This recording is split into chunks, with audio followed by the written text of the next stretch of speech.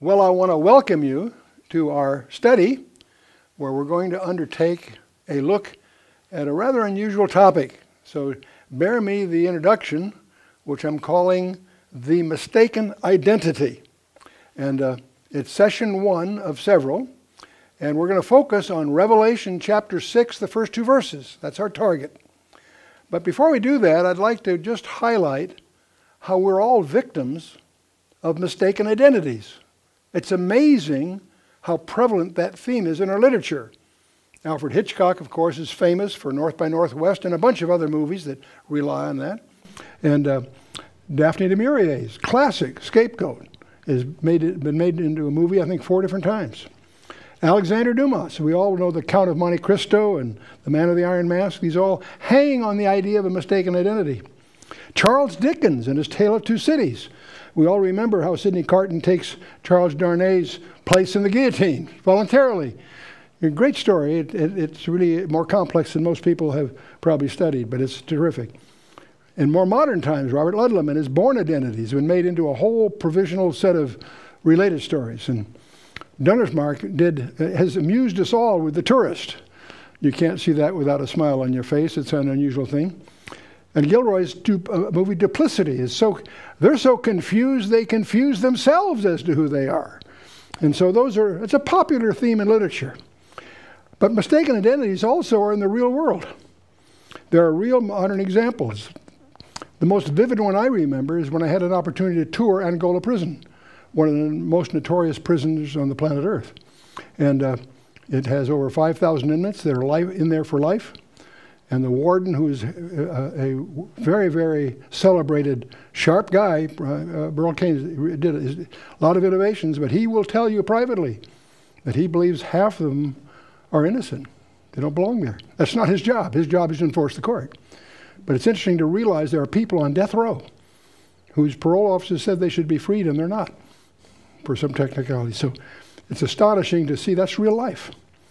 And more than half of them are probably innocent. Lee Harvey Oswald, we all know that name. The cover-up of that whole episode exceeded the event itself. And then we have the reason I wear everybody says, Chuck, your flag is upside down. Yes, it is. Is that the most dangerous one? No. There's one that's even more dangerous than Barack Obama, believe it or not. The most dangerous mistaken identity, in my judgment, is Jesus of Nazareth. Most people have no grasp of who he is. Even Christians think they know, but they don't really. And that's what led to the autobiography that Dr. Welty and I put together. An autobiography, his own words, declares who he is and the claims he made. It's a shock to many people. Hi, Jesus, an autobiography.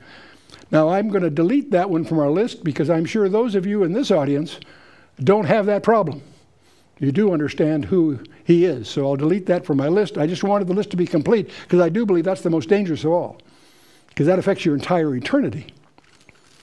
So I'm going to focus this presentation what I'll call the second most dangerous mistaken identity. And it's not that one I just mentioned. It's the ultimate masquerade, the white horseman of Revelation chapter 6. Now that may shock you as a strange choice. But the misdirection, disinformation, and deceit it involves is not going to be excelled anywhere. The white horse. And that's the primary subject of this in the next session. Now, session 1 will be on the white horse of Revelation 6. The masquerade that's involved and a summary of his career. We'll try to summarize that briefly, of course, in the coming hour. But the next session after that, we'll talk about his identity and the seed of the serpent and prerequisites to his appearance. That may surprise you. But there are some explicit prerequisites that have to be fulfilled before he can appear publicly. And so we'll deal with that. And there's also, we're going to make reference to an addendum that's going to be available about the various expectations that different groups have of what to expect of him. And each different group has a different expectation, and yet they're surprisingly similar. And we'll get into that too. See, man tells us that the world is getting better. That's a basic premise you find underlying most people's worldview. God says the opposite. God says they'll become increasingly worse. Ouch. That's God's vote, if you will.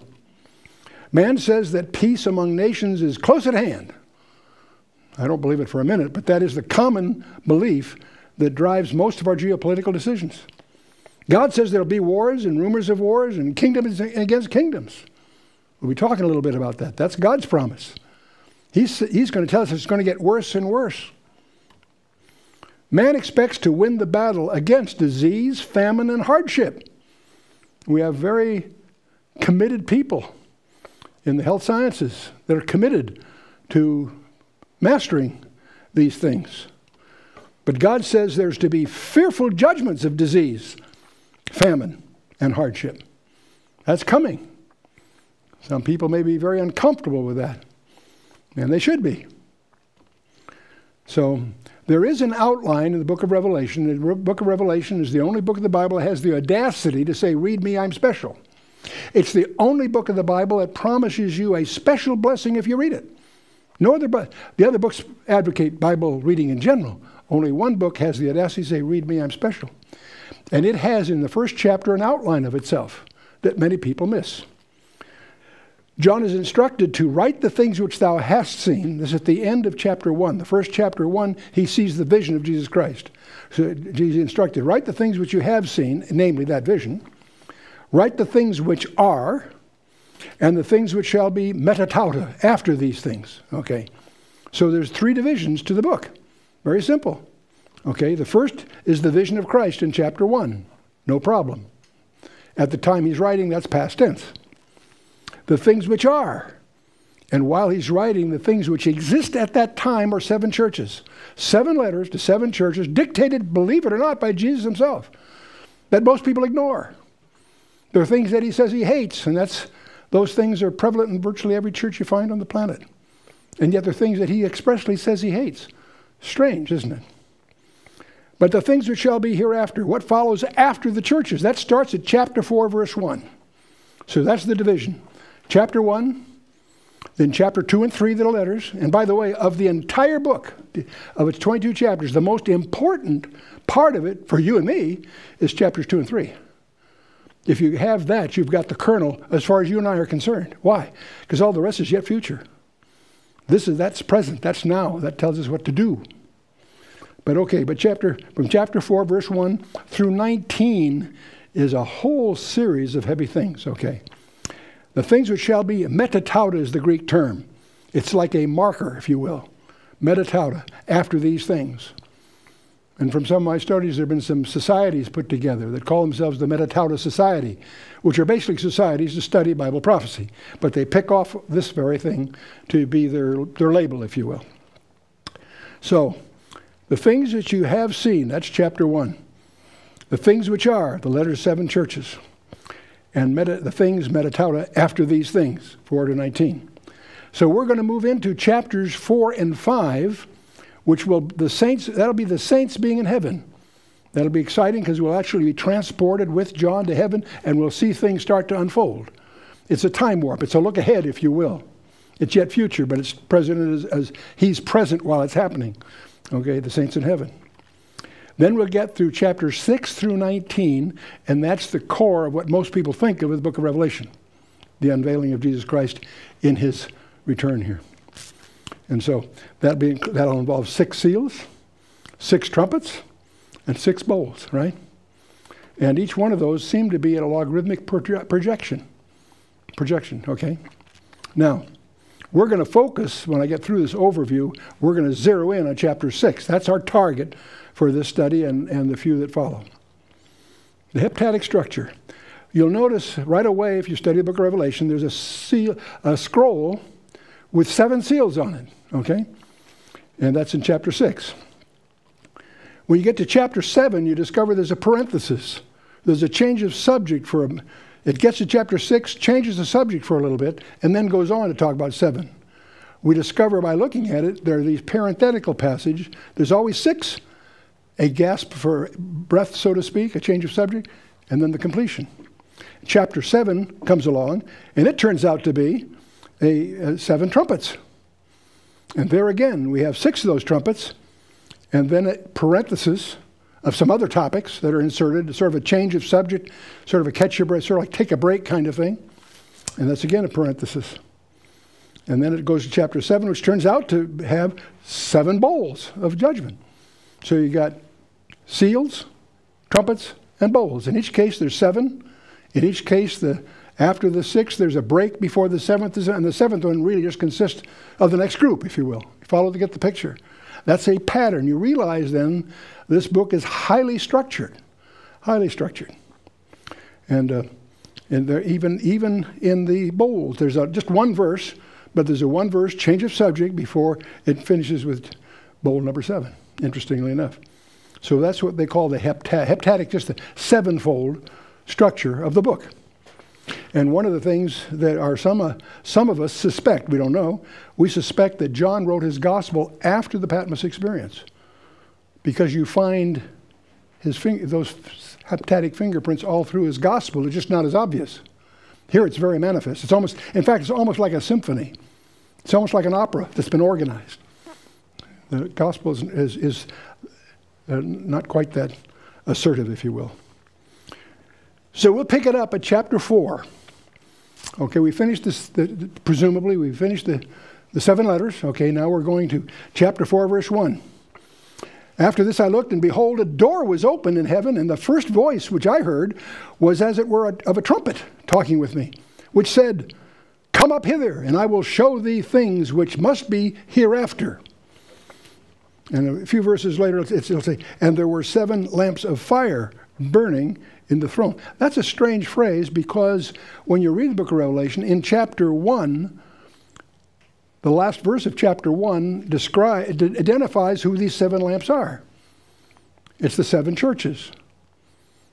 But now in chapter 4, we find them no longer on the earth where it was in chapter 1. We find it in heaven. People miss that, but it's I think a very key indicator.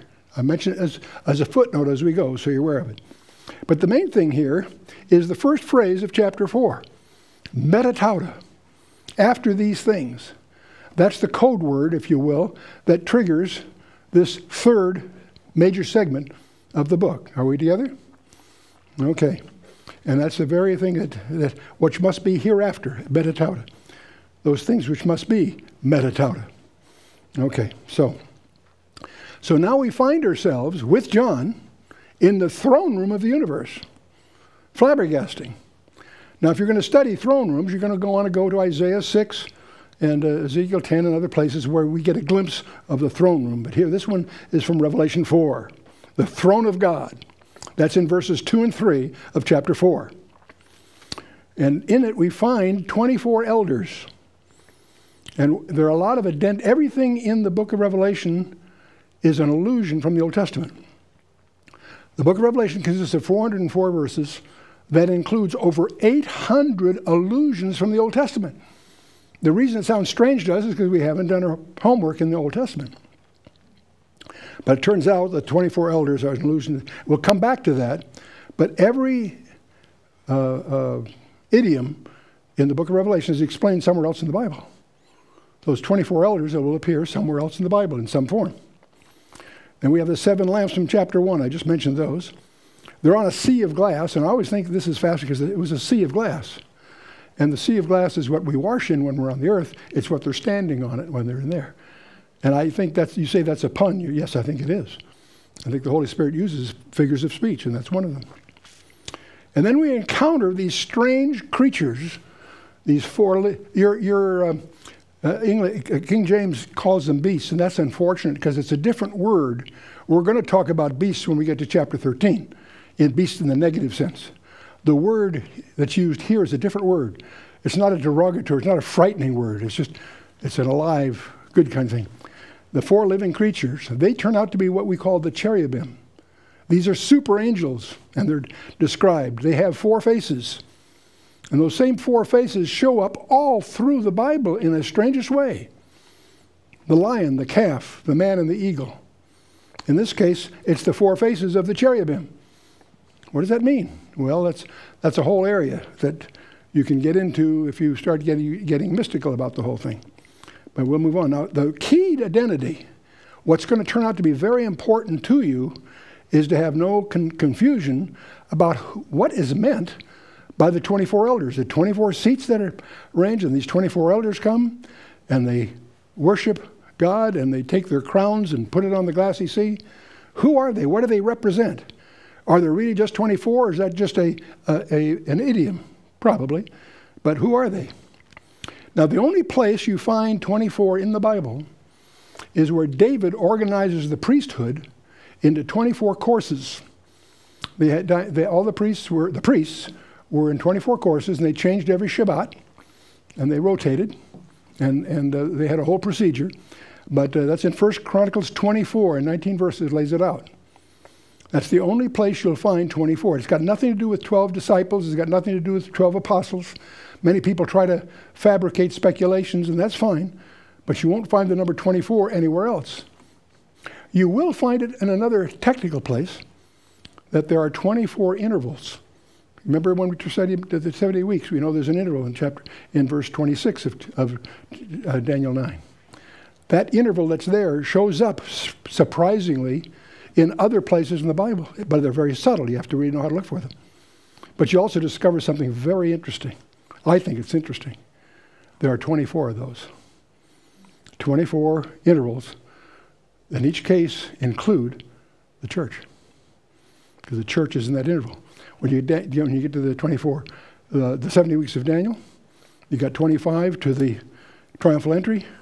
27 is yet to happen. There's an interval there that includes what we call the church age.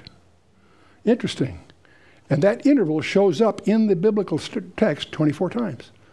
I wouldn't build our identity of 24 elders on that. I just make it a footnote, a supplemental observation.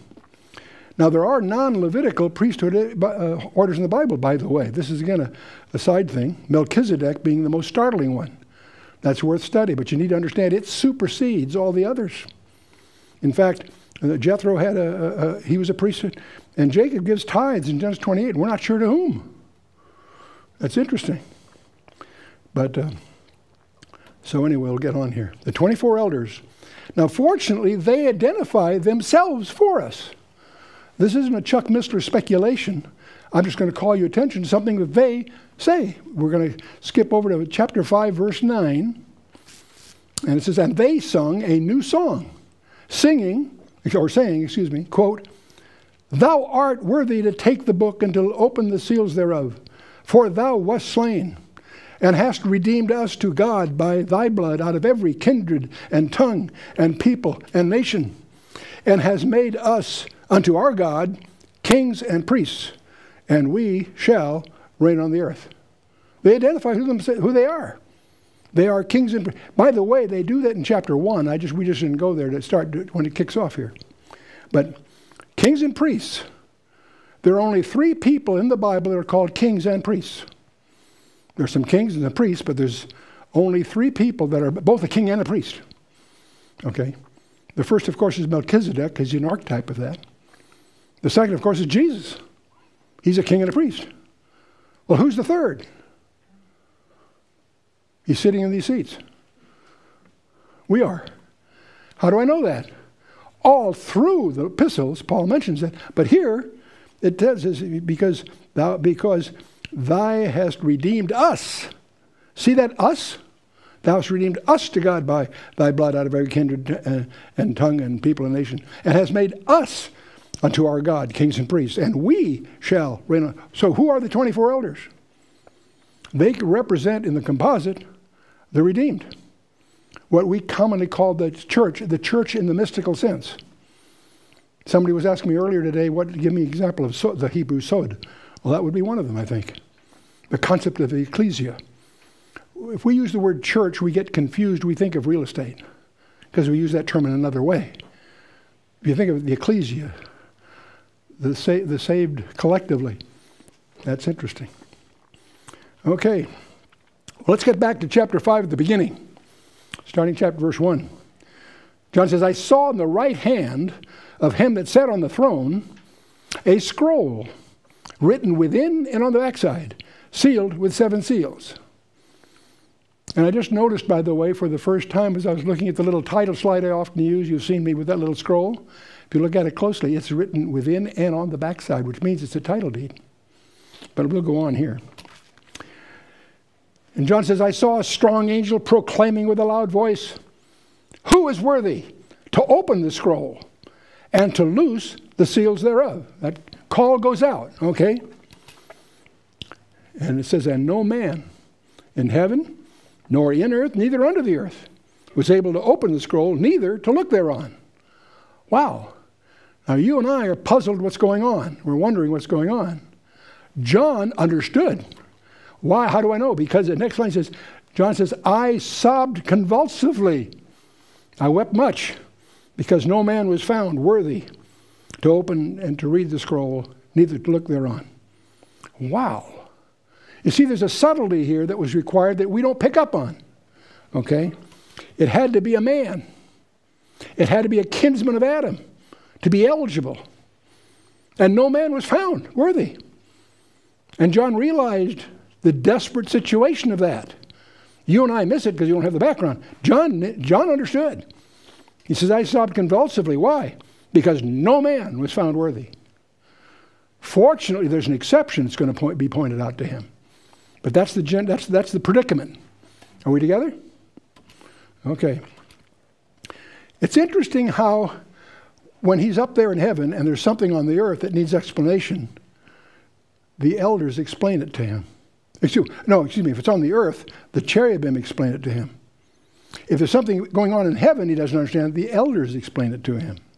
You'll notice it's always some cases it's an elder explaining, other cases it's a cherubim explaining. Anyway. And one of the elders said unto me, weep not. Behold, the Lion of the tribe of Judah, the root of David, hath prevailed to open the book and to loose the 7 seals thereof. So John's obviously relieved. He turns and he looks. And I beheld, and lo, in the midst of the throne and the 4 living creatures, and in the midst of the elders, stood the Lamb as it had been slain. Wow. He was told it was a lion, root of David. No, he turns and looks, and it's not a lion, it's a lamb. Because the idiom goes to the very title that John the Baptist used when in the first public appearance of Christ by the Jordan. Behold the Lamb of God that taketh away the sin of the world. That's a Jewish title. And that's the title used here. So the Lamb as it has been slain, having 7 horns, 7 eyes. That's an idiom for the Holy Spirit, which are the 7 spirits of God sent forth. It's interesting how the 7 spirits, it draws from Isaiah 11. Again and again, the 7 spirits are a way of referring to it. You and I summarizes the Holy Spirit as a person. The Lion of the tribe of Judah, the root of David, that's his expectation. He turns and sees the lambs that had been slain. Wow. A couple of things to highlight that I want you to carry away in your notes. The 24 elders are in heaven worshiping the Lamb before he receives the scroll. Understand that? They're there before the scroll is given. Okay? It's when the Lamb and he has the unique right to open it. And by the way, if he's the one opening the scroll, he's not one of the seals. You follow me? I'll get to that in a minute. But his opening the seals, his opening of the seals, that sets the 4 horsemen into motion. So understand, those 4 horsemen are set in motion after we are in heaven. It's astonishing how many people stumble over that. They don't get it. It's pretty straightforward and fundamental. Okay, the opening of the 7th, the seal of gold. Okay, so verse 1, it says, and I saw the Lamb when the Lamb opened one of the seals, and I heard as it were a noise of thunder, and one of the 4 beasts, actually one of the 4 living creatures is what it should say, it's one of the cherubim, said, come and see. And I saw and behold a white horse, And he that sat on him had a bow, and a crown was given unto him. And he went forth conquering and to conquer. Okay, good. So that's the first of the 4 seals. Are we together so far? We'll read through just to get the flavor of the next one here. The second seal is the red horse, which represents wars. And when he opened the second seal, I heard the second living creature say, "Come and see." And there went out another horse that was red, and power was given to him that sat thereon to take peace from the earth, that they should kill one another. And there was given unto him a great sword. Wow. So that's the second one, the red horse. And then the third one's the black horse, which speaks of famine and inflation. And when he had opened the third seal, I heard the third living creature say, "Come and see." And I beheld, and lo, a black horse, and he that sat on him had a pair of balances in his hand, measuring something here. And black is often connected with famine, of course. To eat bread by weight is an indictment from Leviticus 26 and other places. And I heard a voice in the midst of the 4 beasts say, "A measure of wheat for a penny, 3 measures of barley for a penny. And see thou hurt not the oil and the wine." Scarcity, famine, that's the overtone. There's more, but we'll get into that when the time comes. Okay, so we have white, red, and black. There's one more to come here. The livid horse, the pale horse. The actual word in the Greek implies chloros. It means green, but it's a ugly kind of green. Speaking of death, naturally. And when he'd opened the 4th seal, I heard the voice of the 4th living creature say, "Come and see." And I looked, and behold, a pale horse. And his name that sat on him was Death, and hell followed after him. And power was given unto them over a 4th part of the earth, to kill with the sword, and with hunger, and with death, and with the beasts of the earth. And those beasts are not necessarily 4-footed. They can be microscopic, but they're beasts nonetheless. So that's the 4th one. Okay? Ezekiel 14, we have an interesting verse. It says, "Thus saith the Lord God, how much more when I send my 4 sore judgments upon Jerusalem, the sword, the famine, the noisome beast, the pestilence, and cut off from it man and beast." Wow. There's something else I'd like to highlight, this is sort of the warm-up. We'll get to the one we're really after in a minute. But it's interesting to contrast Revelation 6, the whole bunch, and Matthew 24. In Revelation 6, you have the white horse and rider. You have a red horse when you war. You've got the black horse for famine. You've got pale horse for death. You'll have the martyrs that will follow, and then you have the worldwide chaos that comes at next. It's interesting, in Matthew 24, you have false Christ to begin with. You've got wars, famines, death, martyrs, and worldwide chaos in the same order. You notice that. There's a parallelism that's, I suspect, deliberate. I don't think that's a coincidence. I think it's designed that way. Now, there's another thing I'll call your attention to that may just be a coincidence, but it's still too curious not to mention it to you. The white, red, black, and green are on all the flags of Islam. What do you do with that? I don't know. I wouldn't make too much of it, but it's too curious not to make you at least aware of it, for what it's worth. The heptadic structure. Got a 7-sealed scroll, and you've got the 7 trumpets, again, with each one with a parenthesis, and the 7 bowls of judgment. Okay, fair enough. So we're going to zero in, of course, on the 4 seals. White, red, black, and green. The 4 horsemen. In fact, what really has brought us together, this was all sort of a warm-up. We are going to look at, behold the white horse. And it may surprise you that I regard him as the mistaken identity. It astonishes me to see how many commentators miss the whole point of what he's all about. Why a white horse? John 5:43 says, Jesus said to them, in John chapter 5, verse 43, he says, I have come in my Father's name, you receive me not. Another will come in his own name, and him you will receive. You're going to make a mistake, in other words. A mistaken identity.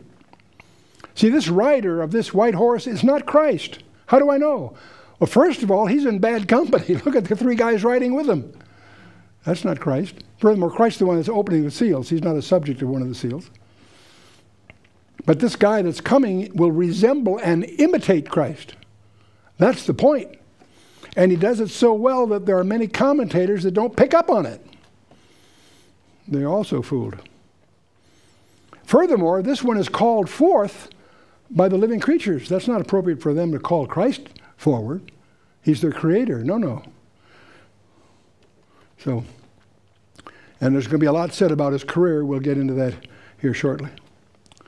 So back to it. I saw when the Lamb opened one of the seals, and I heard, as it were, the noise of thunder. One of the four living creatures said, "Come and see." That's not quite what he said. He actually said, "Proceed." Your King James called it "come." Erko in the Greek is actually call forth. He's ordered by one of the four living creatures.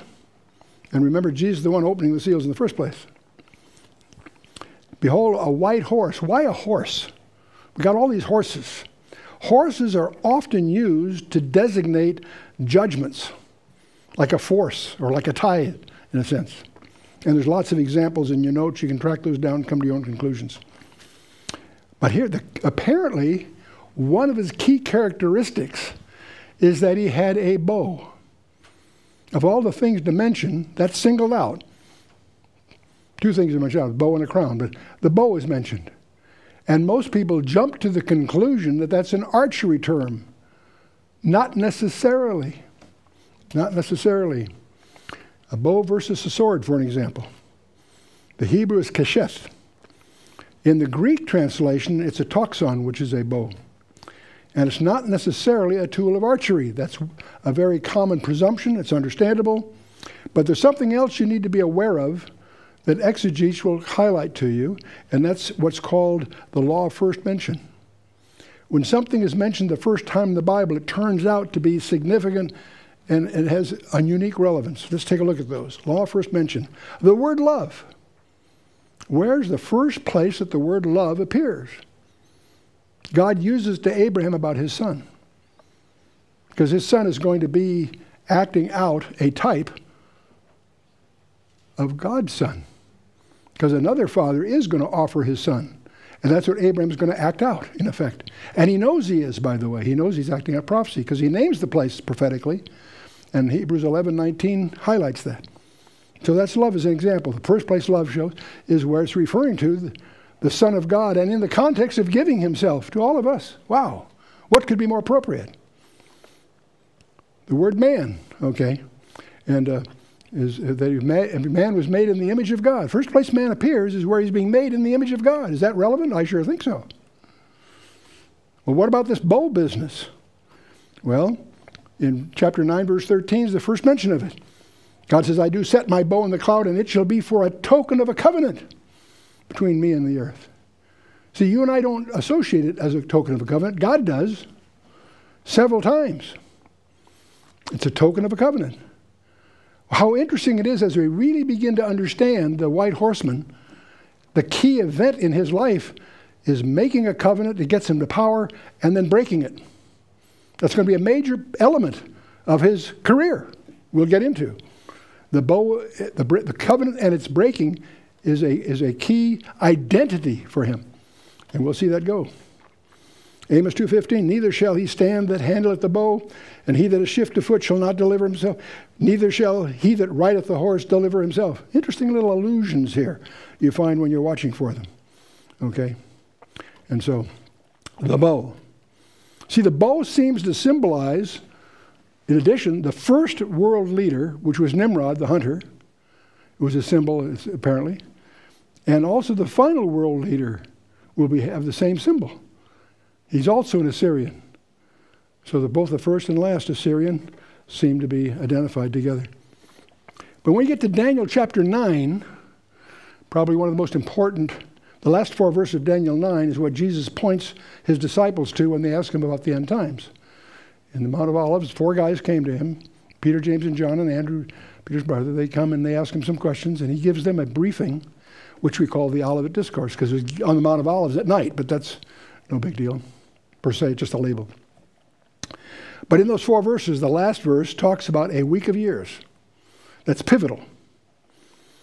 And it says, he shall confirm the covenant with the many for 1 week. The last week of years. It's the 70th week of a group of 70.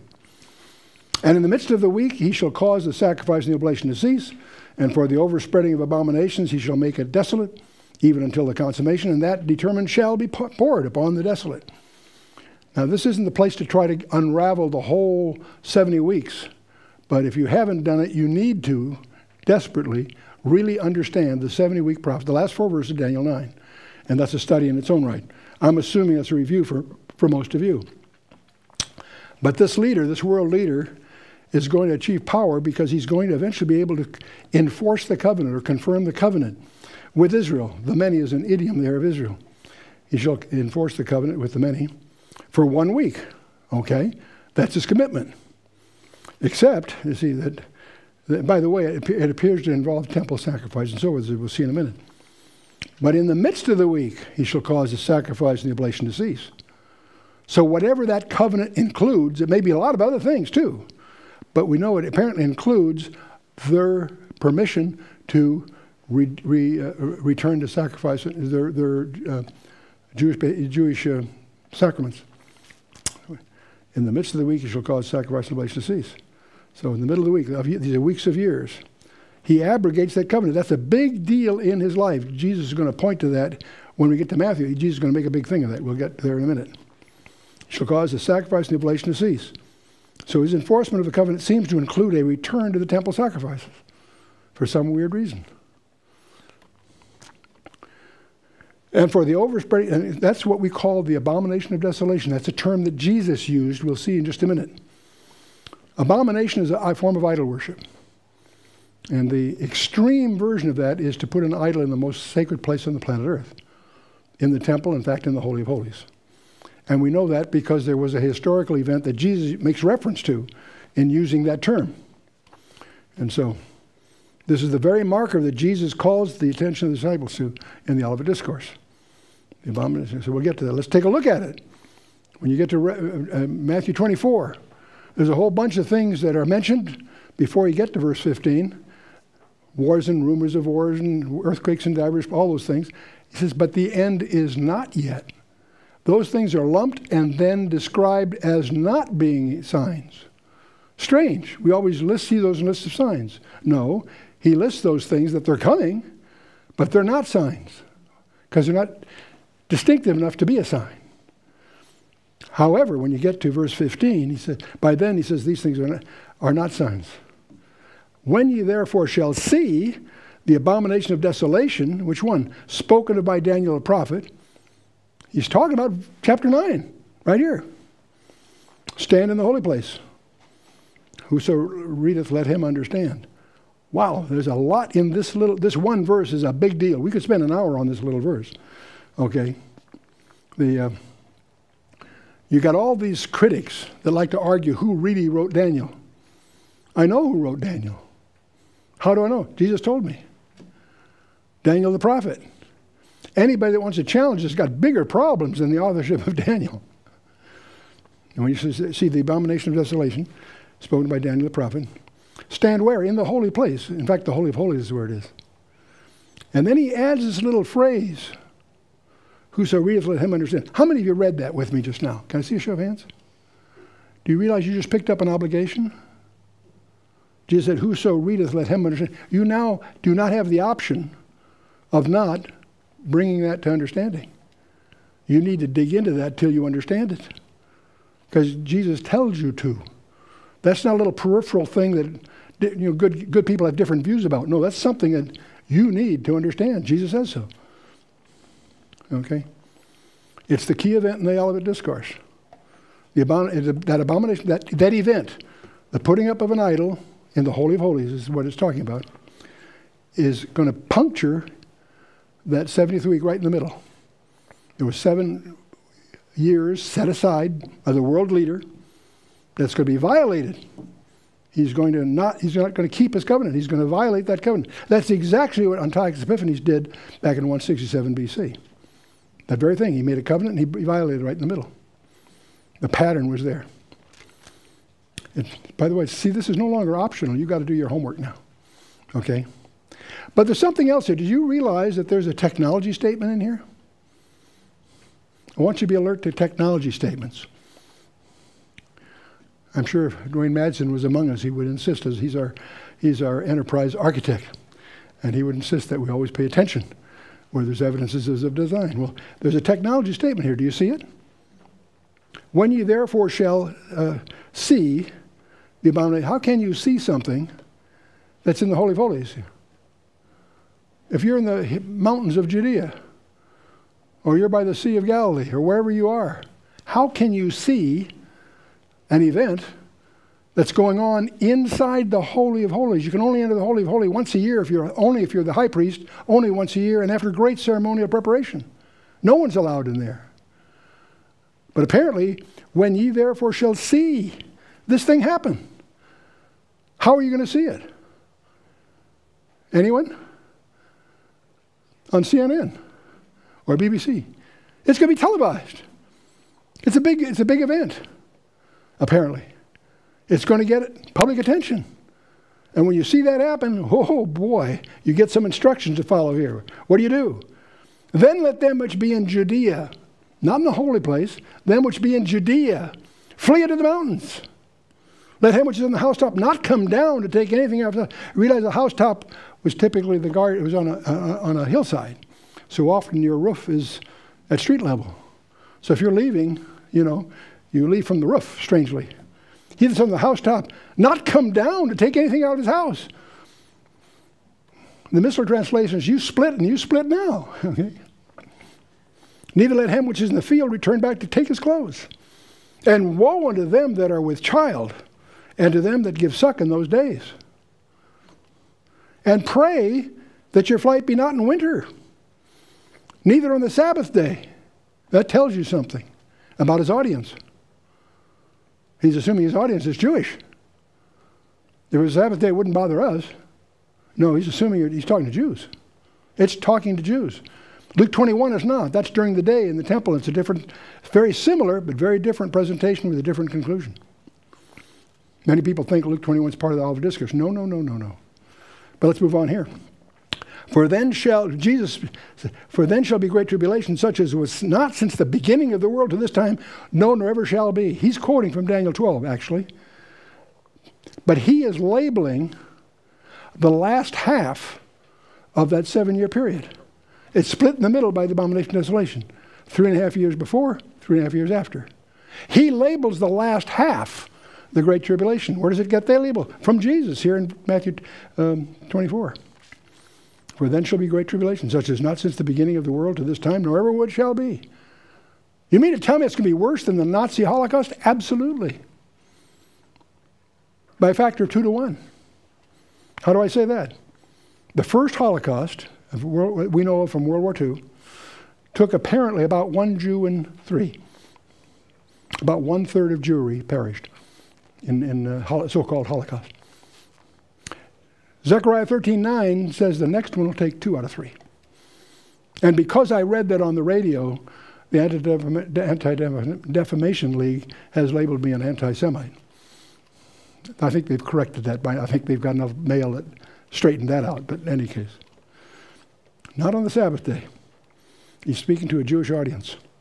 And the Great Tribulation, he labels the last half, the 3.5 years, the 42 months, the 12. Each half is labeled every way you could think of. Half a week, 3.5 years, 42 months, 1,260 days. The Holy Spirit did everything but put it in nanoseconds for you. And then you get to verse 22. This is another one that I just don't want you to miss. Jesus says, except those days should be shortened, there should no flesh be saved. But for the elect's sake, those days shall be shortened. Do you realize that's a technology statement? If we were studying this, say in 1860, roughly the time of the Civil War in the United States, if we were at that period studying this, would we understand this? Probably not. We could not imagine the world wiping itself out with muskets and bayonets. No, this is a technology statement that says it'll be in our capability of wiping us totally out. Except those days be short, there should no flesh be saved. That's a technology statement. And we today, the nuclear cloud hangs over every geopolitical decision made on the planet Earth. The reality of that. Back in the days of mutually assured destruction, we had two players, the U.S. and Russia. The nightmare scenario in those days was what we used to call the nth country problem. What happens when there's more than 2, 3, 4? There's a plurality. That was regarded as a nightmare, because that's a study of coalitions and what have you. And that's where we are today. There are a number of countries that have nuclear weapons, not just Russia and the U.S. There's a number of them. Whether it's 5 or 8, you can argue. I won't get into that here. We'll talk about that next time. And Jesus says, he goes on to say, then if any man should say unto you, lo, here is Christ, or there, believe it not, for there shall arise false Christs and false prophets, and show great signs and wonders, insomuch that if it were possible, they shall deceive the very elect. Wow. Wow. Wow. There shall rise false Christs. Even if he's riding a white horse, don't get confused, okay? The heptadic structure. Behold a white horse. Let's take a closer look at him. And I saw, behold, a white horse, and he that sat on him had a bow, and the crown was given to him, and he went forth conquering to conquer. A crown was given to him. What kind of crown? There's 2 words in the Greek. A diadem or a Stephanos. Here we have Stephanos. That's a victor's crown. That's like an athletic award kind of thing. And a wreath or garland given as a prize to victors at public games. It's like an ornament. It's to honor somebody. That's what a Stephanos is. That's what we're talking about here. It's that kind of crown that is given to him. And yet, this is not a diadem. A diadem is a crown that implies rulership, authority. Okay? Like a sovereign reigning over. Okay? Conquering and to conquer. And the word there is nikeo, meaning to rule over. To get the victory or conquer or prevail over. So despite the fact that it's a award of that kind, it apparently propels him into a position of power. It's interesting to understand that. Well, that's exactly what Daniel tells us back in Daniel 8. Speaking of him, in effect, it says, and through his policy, also he shall cause craft to prosper in his hand. And he shall magnify himself in his heart, and by peace shall destroy many. He shall also stand up against the prince of princes, and he shall be broken without hand. There's an allusion there. By peace he shall destroy many. He's a peacemaker, but he uses that to gain power. He then becomes very powerful, militarily strong. He doesn't get there through military strength. His military strength derives from the position of power he maneuvers. Important to understand that. His career begins as a peacemaker, and it's highlighted by the covenant with Israel. He gets strong enough to enforce that covenant. Okay? That's something else that's usually overlooked by people making little charts. There's a duration of time from the time that he first appears until he's powerful enough to start the 70th week of Daniel. He can't be revealed until the rapture takes place. And 2 Thessalonians 2 will deal with that. We'll get to that later. But anyway, we'll move on here. See, the writer is indeed the Prince that shall come. That's one of his many titles. Okay. In the Old Testament, you can actually find 33 potential titles of this character. Some of them, when used connotatively, speak of just evil in general. But when they're used denotatively, are talking about a person. And many of these were indebted to Arthur Pink for the discovery. But seed of the serpent in Genesis 3:15 is clearly one of them. The idol shepherd in Zechariah 11, we'll talk more about that later. He's a shepherd, but he's an idol worshiper. And the little horn of Daniel 7 and Daniel 8 are allusions to him. The Prince that shall come is one of his titles in Daniel 9, the 70-week prophecy. He's called the willful king in Daniel 11, and there's a whole history of his family tree in that one. Now in the New Testament, there's 33 titles in the Old Testament, potential titles, and the New Testament is 13. We won't go through all of them. I won't drag you through all of those. But the first is the beast that you find out. First mentioned Revelation 11 and widely discussed in Revelation 13, the beast. And there's a second beast that we tend to call from that point on the false prophet. One of the things to keep in mind, there's not one guy, there's a duet. There's two guys. One we'll call the beast, the other one we'll call the false prophet. Okay? Some people call him the Antichrist. Antichristo in the Greek is actually a pseudo-Christ. The fact that he's against Christ isn't the point. He's in the place of Christ. But I'll tell you what's wrong with that label. We shouldn't try to fight it, because that's what everybody calls him by usage. But the truth of the matter is, it's probably an error. Because the only guy that uses the word Antichrist is John in his epistles. And he uses the term in a different way, in a spiritual sense, not as an individual per se. And so John is the only one that uses that phrase. And John, in the book of Revelation, doesn't use that term for him. He has several others he uses instead. So in a sense, it's an unfortunate label, but it's the one everybody uses, so why fight it? Okay. He's called the lawless one in 2 Thessalonians. He's called the man of sin in 2 Thessalonians. He's the one that comes in his own name, according to Jesus' remark in John 5:43. And he's called the son of perdition in 2 Thessalonians 2. He's called that in such a way that some people, I don't happen to agree with this, so I don't want to confuse you, but there are some that feel that he might be the reincarnation of Judas. I don't think so for a lot of reasons, but they tie it because of that use of that peculiar phrase. Okay. What are some of his characteristics? He's obviously an intellectual genius. No question about that. He's a bright guy. Okay. He's a persuasive orator. Okay. He's a shrewd politician. Obviously, that's how he rises to power. He's a financial genius, indeed. And he turns out to be a forceful military leader. There are references, you can track these things down on your own. He's a very powerful organizer, and he's also a unifying religious guru. He manages to get the world he managed to get himself to be above all that is called God. That's the phrase out of 2 Thessalonians chapter 2, verse 4. He elevates himself above all that is called God. That includes Allah. Is he a Muslim? He's more than that. He's found a way to unify wherever you come from to worship him. So is he a Muslim? Probably that with the decimal point move over. See? Now there's only one physical description of him in the Bible that I'm aware of. We find it in Zechariah chapter 11, verse 17. Where Zechariah has one of these little tidbits he throws at us. Woe to the idol shepherd, idol like a something that's falsely worshipped. Woe to the, not idol like lazy, idol like false worship. You with me? Okay. Woe to the idol shepherd that leaveth the flock. The sword shall be upon his arm, and upon his right eye.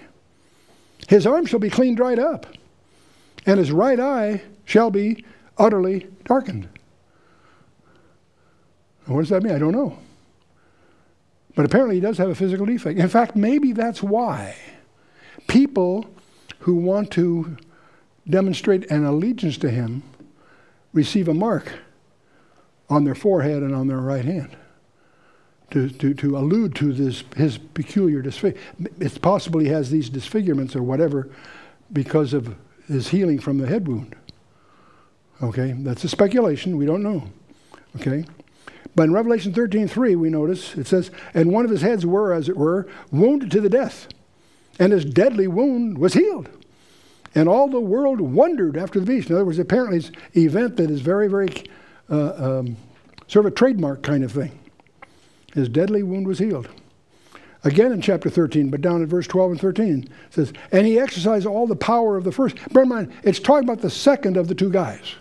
Remember, there's two guys. The first guy is the political one. The second one is, we call him the false prophet. And he exercised all the power of the first beast before him, caused the earth and them which dwell therein to worship the first beast, whose deadly wound was healed. It's the first beast that has the head wound. You follow me? It's the second beast that causes the people to worship the guy with the head wound. And he doeth great wonders, so that he maketh fire come down from heaven on the earth in the sight of men. Wow! His deadly wound was healed. And he deceiveth them that dwell on the earth by the means of those miracles which he had the power to do in the sight of the beast, saying to them that dwell on the earth, that they should make an image to the beast which had the wound by a sword and did live. And that goes on to the 666, and I want to get that here. That's a whole other thing. But I want you to just be sensitive that there are two guys. It's a duet. A political leader, which we'll call the first beast, and the false prophet who forces everyone to worship the first beast. You with me? It's a duet. Okay. In fact, some people like to visualize Satan as the third, so it's a satanic trinity, so to speak. Okay. Which had the wound by. So this head wound is a trademark. Okay. And so the. But that's not his primary. If I was going to pick an identity, I would not pick his head wound. I could use that because everybody's familiar with it, but there's another identity that I'm fond of using with this guy. I call him Mr. Big Mouth, because it's astonishing how many verses you can find where he is shooting off his mouth, bragging, so forth. Daniel 7:8 is one of those examples. 2 Thessalonians 2:4, the one I mentioned, exalting himself above all that is called God. Think about that one. Revelation 13:5. There's a lot of others too. You can find your own. But you'll discover every time more often than anything else mentioned about him, he's shooting off his mouth. He's bragging, boasting. He's Mr. Arrogance. Okay. So in our next session, we're going to talk about his identity. We've talked about his career. One of the questions you may have is he alive today? A lot of people ask me that. And I always say absolutely. They look at me startled. Then I quickly point out, if you asked me that 100 years ago, I'd say absolutely. Because I have this theory that Satan has always had to have his man in the wings. Because he doesn't know when the starting gun is going to be fired, when the harpazo takes place. That's a whole other thing we'll get into. Is he a Jew or a Gentile? There are good arguments both ways. You can make arguments that he's Jewish, because he's accepted by Israel in some respects. Then again, not so. So that's another. But remember, there's two guys, so that makes it more complicated. Will he be an alien? It may surprise you to find scriptural evidence that he probably is. We'll look at Daniel 2:43 as an example. Speaking of a group that they shall mingle themselves with the seed of men. That means the they must be something other than the seed of men. What does that mean? We'll talk about that next time. Is there a genealogical link from the seed of Satan? We know that the seed of the woman is a title of Jesus. The seed of the serpent is a title of this imposter. Is there a genealogical story behind that? Possibly. We'll take a look at that. We'll also discover that there are various every group has a different expectation. The Muslims have their view of what's going to happen regarding him. The Vatican, it may shock you to discover, the Vatican is preparing to receive someone of extraterrestrial origin as that guy. They have the best astronomers and the fanciest facilities in the world, in southeastern Arizona, and they are preparing to receive an alien visitor. You've got to be kidding. No, we're quite serious. And what about the transhumanists? They have their agenda, whole nother scenario, where they believe they're only a couple of years away from immortality. Not decades, years, not far away. Really. And what about the Freemasons? Boy, they have a story. So there's a number of those. The real question that lurks behind all is, should we be concerned? What do we care? And there's lots of reasons you don't have to care, and I'll take you through that next time. So let's bow our hearts for a word of prayer. Father, we thank you for who you are, and we thank you that we serve the fifth rider, our precious Lord. We look for our horseman, that one that will put all this behind us. We thank you, Father, for who you are. We thank you for the extremes you've gone to on our behalf. And we thank you for your word, Father, these things that you've chosen to reveal to us. And we pray, Father, that through your Holy Spirit and that word, that you would reveal to each of us what you would have of us in the days ahead, that we might be ever more effective for you in all these things as we commit our way, without reservation of any kind. We commit our way into your hands in the name of Yeshua, our coming King indeed, our kinsman redeemer himself. Amen.